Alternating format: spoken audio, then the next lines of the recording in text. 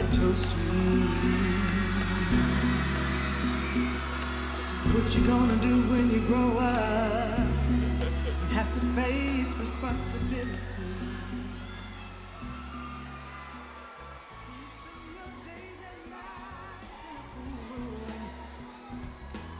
Hello, Sanbonan.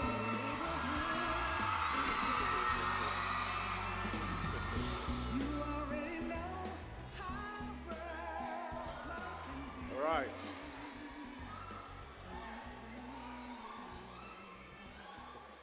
Okay. Good morning. Sanbonani Dumelang. Are you all okay? Right, my name is David Tlale. I'm a fashion designer based in Johannesburg, South Africa. I'm gonna tell you my story of who I am and where I'm going and what I'm all about so that you can probably become motivated to join our crazy and beautiful, pretentious industry. I was born in Vosloorus, east of Johannesburg. I'm raised by a single parent, my mom Joyce.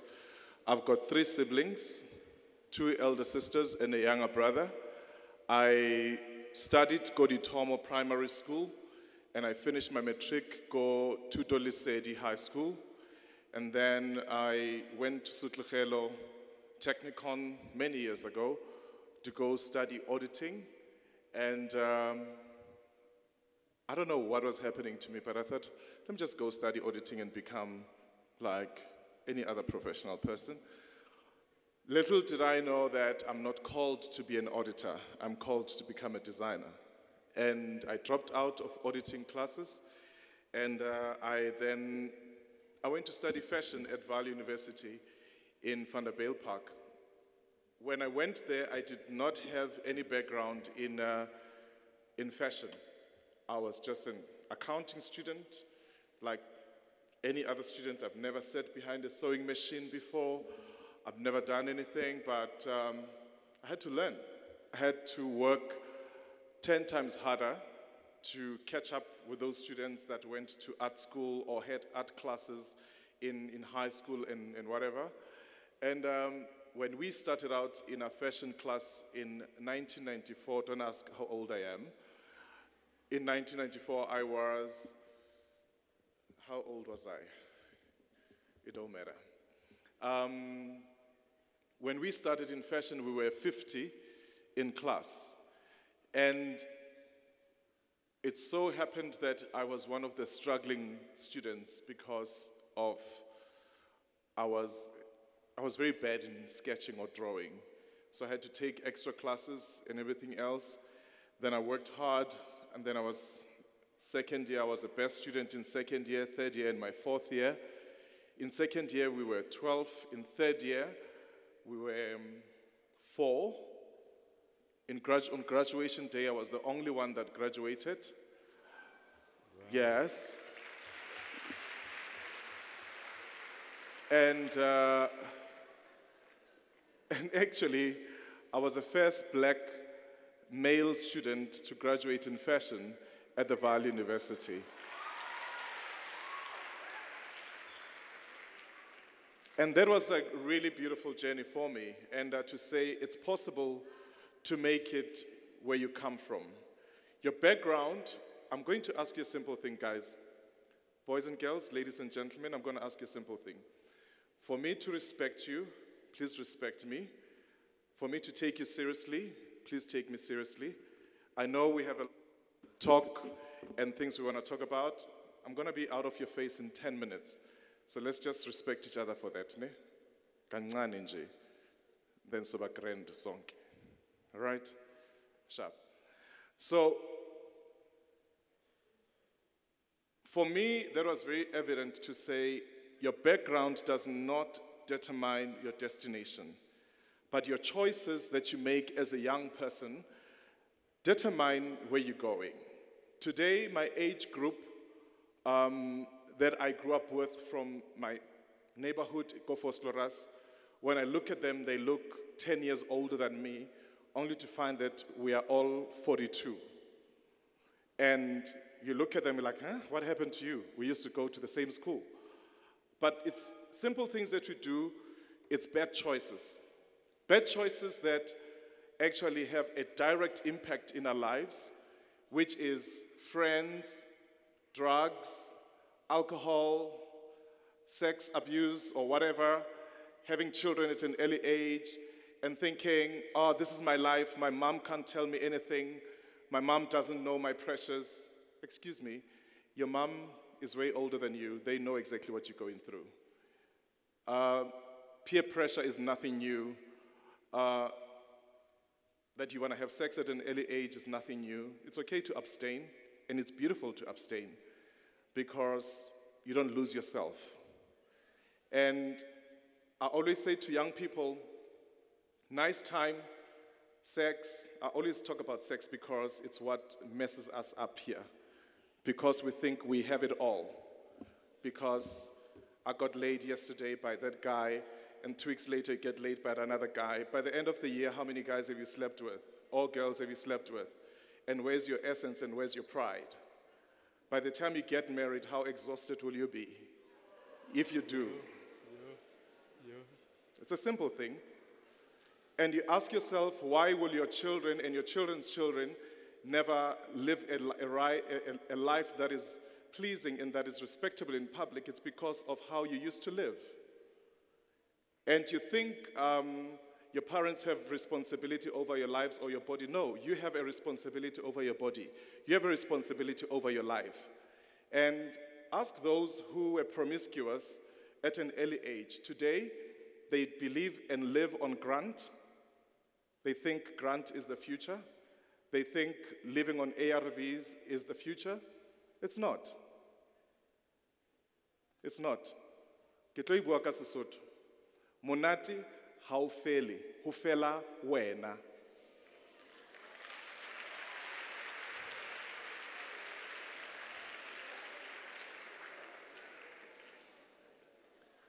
You may not like it, but it's true.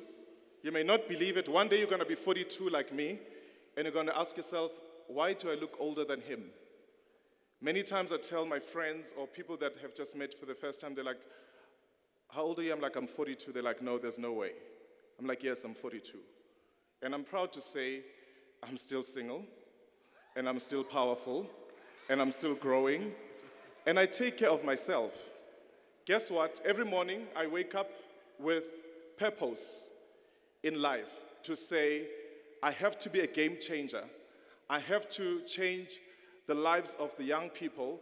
I have to change how South Africa is being perceived locally and internationally, because I'm born in South Africa for such a time as this, where there is so much drama and chaos. But guess what? Because I'm a brand that is made in South Africa, by South Africans, for South Africans, and the international market, I gotta have a reputation that is positive. Imagine here I am, I'm trying to become an ambassador for South Africa, but I've got a lot of luggage that I'm dragging with me. That does not mean that I'm perfect. I'm not perfect, I've got issues, I've got so much issues, I've got so much luggage, but I don't focus on it, I focus on where I'm going as a young person. And this is what I'd like us to do as young people today, to realize that every day is a gift, and all you have in your life is here and now. They're like, no, I'll change when I'm 21. Sweetheart, listen, 21 is only a promise. You may not make it. Tonight, for all of us in this room, it's only a promise. Question is, what are you doing right now with your life to become a greater person? Because tomorrow is only a promise. You may not see tomorrow. Anything can happen to us. Life is no guarantee. The only guarantee is here and now, us talking like this. And the question that you should ask yourself, or what I ask myself, is how do I have an impact in my community or in my society? It's by making the right decisions to have a positive or a greater life. I cannot live like how my mother was raised. I cannot live like how my grandmother was raised. I cannot live like how my great parents were raised. Simple example. My great-grandmother was a domestic worker. My grandmother was a domestic worker. My mother was a domestic worker. My sister was a domestic worker. I had to make a choice that I am not going to fall into the trap of being a domestic worker or even being a gardener.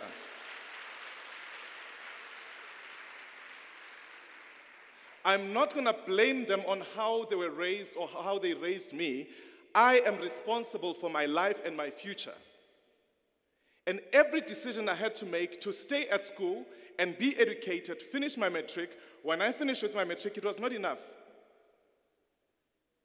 Especially today, if you don't have a qualification, you're absolutely nothing.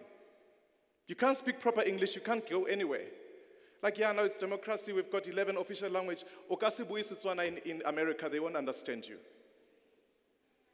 You gotta speak proper English. You gotta be able to advocate for yourself to say, my name is David Tlale, I was raised in Vosloorus, I have a qualification in fashion design, I have done A, B, C, and D, and this is my brand. It believes in aesthetics and heritage that is made in Africa by South Africans. Materials are raw materials from South Africa, and who doesn't believe you when you speak like that?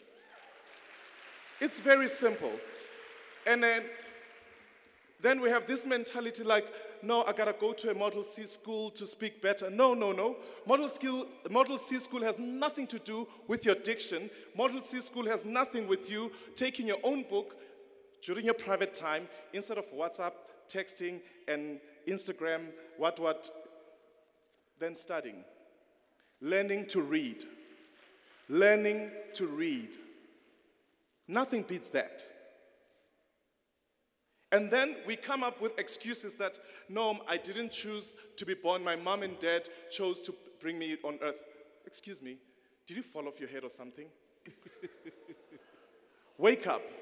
You've been given an opportunity to live. You've been given an opportunity to do what? To go to school and become educated. When you finish with your high school education, you need to pursue your career and become educated. The government, your parents, your great parents, and everybody do not owe you anything, but you owe everything to yourself.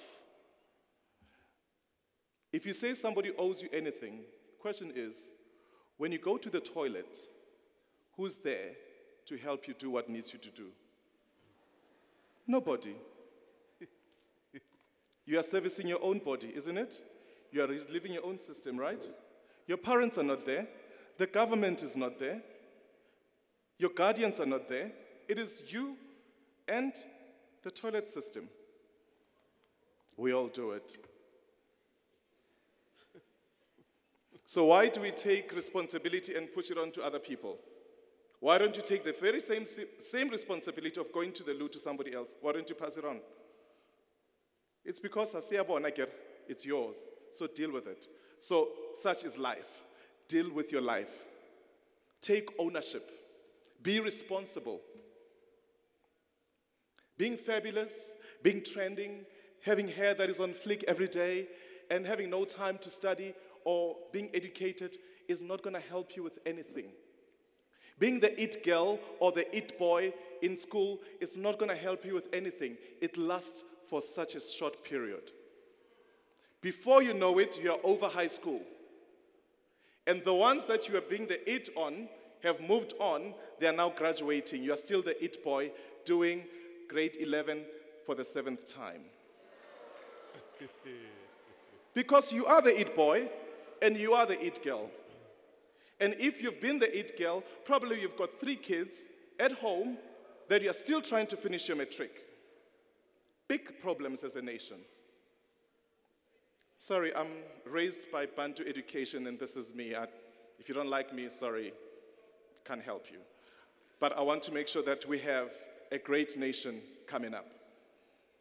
So it's very, very important as young people in South Africa today to realize that South Africa has moved on.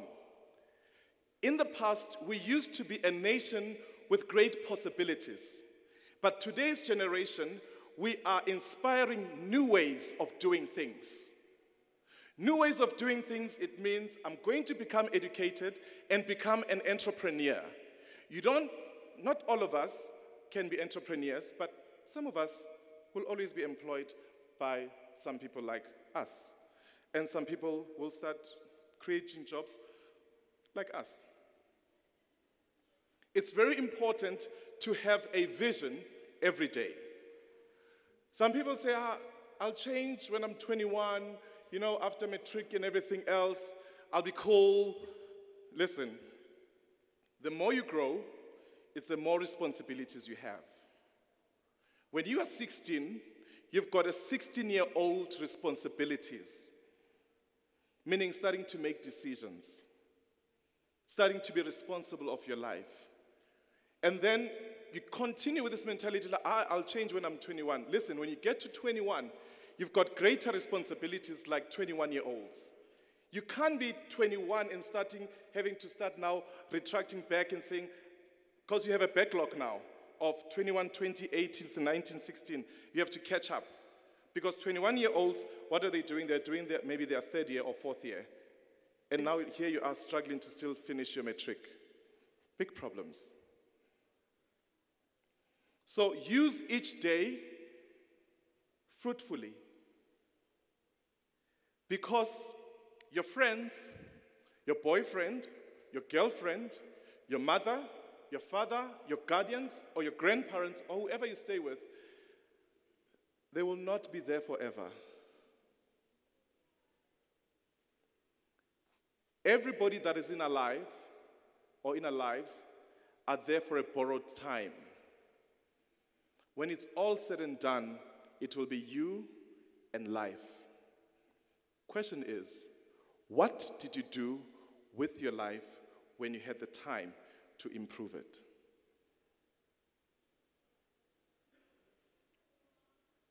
It's very important to use your time fruitfully today. Go to school. I laugh at these, at some pupils. They go to school to go prove a point to the teachers. Baby girl, wake up. Don't smell the coffee, drink it. Your teacher is already qualified. You are still learning to become qualified. So, I'm going to school just for control. Who control a man? Okay, I'm getting more mistress. Oh, and then what? And then what? Because the sad part, Kori, mathematics, ya go bonsa, but you are busy wanting a bonsa teacher. Accounting, it's showing you flames, and there you are trying to prove a point. The only point that you have to prove at school is to make sure that you study and excel. And then there's a thing of self-entitlement as young people today in South Africa to say, no, we don't have money to pursue our studies and everything. Question is, why are all the A students being chased by companies to take them to study? It's because they've done well. And opportunity is doing what? Is chasing them. Opportunity does not chase lazy people. Opportunity does not chase average or ordinary. Opportunity chases excellent people. I am standing here because I'm a pure testimony of opportunity. I personally cannot do anything on my own but the grace of God. And being able to be an excellent student, I'd never applied for a job. My very first job, I never applied for it. They called me, David, listen, we have an opportunity for you to come and become an assistant lecturer. Someone is going on maternity leave. I'm like, okay, cool, I have nothing that I'm doing for now. I'll come. 4.5 years later, I was still filling up a maternity gap for a woman who's not giving birth for 4.5 years. Joking. I was like, but I was not called to become a lecturer. I've studied to become a fashion designer. I've got a greater calling to go change lives and create amazing collections. 2003, I quit lecturing and I decided to go on my own. And shortly after that, I entered for the L New Talent at South African Fashion Week. And I remember that day, I was very sick, but I just went to SA Fashion Week offices and I was like, I'd like to enter to take part at Fashion Week. Like, no, it's late, registrations are closed and everything, but tomorrow we are adjudicating the last storyboards for the L New Talent. If you want to enter, bring your storyboard. At that moment, I had no storyboard, I had no sketches, I had nothing. Went home, as sick as I was, didn't throw myself a pity party because I wanted this opportunity. Worked overnight, 8 o'clock, literally on Friday morning, boom, I get to South African Fashion Week offices, Dion Cheng is there, submit my storyboards, and I was like, there we go. Lo and behold, Tuesday morning I get a call, David, you've made it to the top 12. Did I care that I'm in the top 12 or I'm gonna win the competition? No, I was like, I'm glad that I'm just in the top 12. A month later, Fashion Week happens, we showcase, I win the competition. David Tlale, the brand, is launched in the industry. If I never took that opportunity when I was sick, I wouldn't be talking to you today. And that day, people always ask me to say, what is the greatest achievement in your life, or what is the greatest moment in your life throughout your journey? I'm saying the day I made a choice of saying, I'm not an auditor, I'm a fashion designer, that's the best day in my life, because everything else follows through from that decision.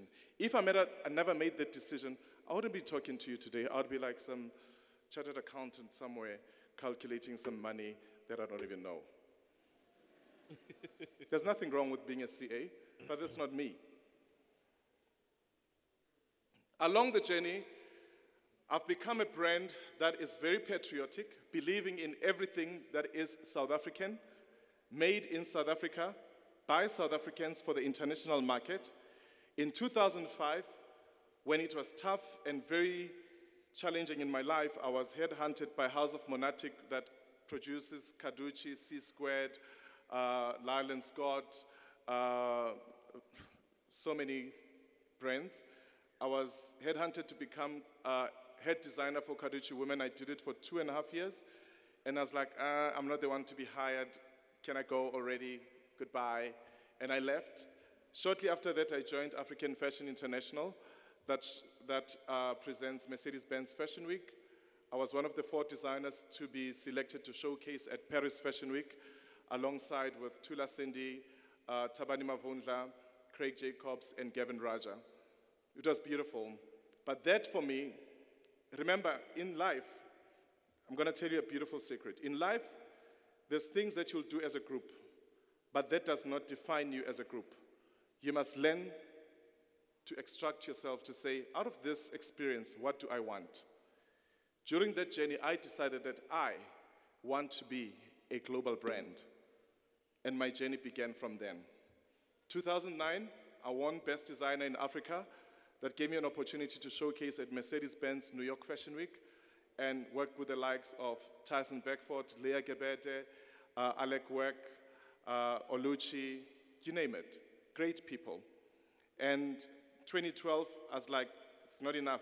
I don't want to be part of a group of designers from Africa. I want to be David Tlale from South Africa on schedule. And by God's grace, it happened. Then 2012, I showcased for the very first time designer from Africa or South Africa was on schedule at Mercedes-Benz Fashion Week New York. It was Donna Karan, David Tlale, Carolina Herrera. I was like, yes, Lord, won't he do it? And I was the happiest person under the sun. And over then, I showcased at New York Fashion Week for 7 seasons without fail, never stopped. And we're currently doing so much work, and the brand has grown. Enough about what we do. But also there's this beautiful program that we do. It's called The Intern by David Tlale. When we have a break, you'll go see the exhibition outside. It's on SABC3 every Wednesday at 7:30, where we find designers from nationwide, impart skills and knowledge, and excellence in their product. The intern by David Tlale is proudly supported by the FP&M Seta because they believe in our vision, and the CEO, Phil Lenyende, believes in our madness and also believes in new ways of doing things. To say the creative industry is the power force of any nation. Think about the arts. We are the heartbeat of a nation. Imagine if you go to a country where there's no fashion, there's no music, there's no dancers, there's no theater, there's nothing. It would be boring, right? No? Would you go to a country like that? How many of us would like to go to New York? Yes. Guess what? New York is the heartbeat of the arts.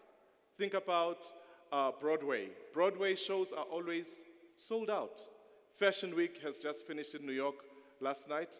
It's starting in London today, and it goes to Milan. So fashion is the heartbeat of any country and any economic force. And our vision as David Tlale, the brand, is to resuscitate the clothing and textile industry to make sure that we're able to create jobs and reopen those factories that are closed, because people think, fashion is so difficult. No, fashion starts from the school uniform that you're wearing. Somebody had to decide, okay, we are wearing an aqua green jersey with a red stripe, a white shirt, and a tie that is red, and probably a red tunic. Somebody had to manufacture that fabric. Somebody had to cut that fabric. Somebody had to sit and put it together, and somebody had to distribute it. That is the value chain of the clothing and textile industry before it becomes fabulous and fashion forward. Finally, as I finish my story, it is no mistake that you are born in South Africa. It is no mistake that you are born today. It is no mistake that you are born in the family that you are in today.